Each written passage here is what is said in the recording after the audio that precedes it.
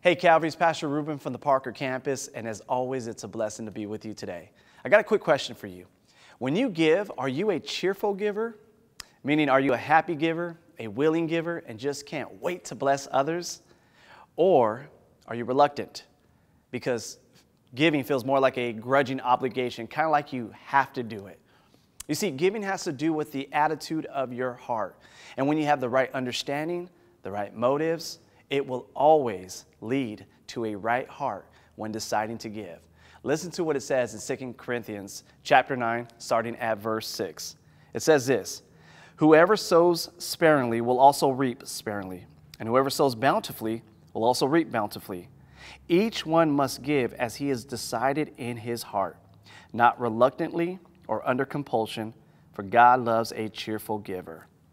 As followers of Jesus Christ, we are called to live a life of generosity, not just with our time, with our giftings and talents, but also with our finances. And some of you may be thinking, well, I'd like to be more generous. I just don't have much to give. I only make so much a month. Well, did you catch what the scripture said? It said that each one must give as he has decided in his heart. That means you decide the amount to give. And when you have decided it, be willing to give that amount with a cheerful heart.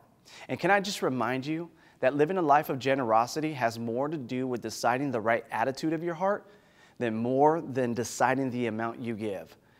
If God is the ultimate cheerful giver who loves blessing us, his children, and doesn't hold back from us, remember, he gave us Jesus. He gave us Jesus. Then we should follow his example and not hold back from him in our giving and in our blessing of others, which in turn will bless us.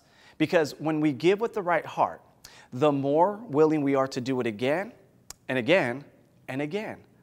Remember, he said, whoever sows sparingly will also reap sparingly. He also said, whoever sows bountifully will reap bountifully. So you determine the number of blessings by how much you sow. However, God will determine the type of blessings you receive. And can I tell you, the best blessings aren't money. It isn't material or temporal things, but it's eternal. Lives that are forever changed by Jesus. Marriages that are healed. Families that are restored. Peace that surpasses human understanding. Strength that is greater than our own. And I could keep going, but I want you to experience it for yourself. So the next time you give, decide on that amount and be willing to give with a right heart, because God loves a cheerful giver. God bless you and have a good day. Good. All good, brother. All good, brother.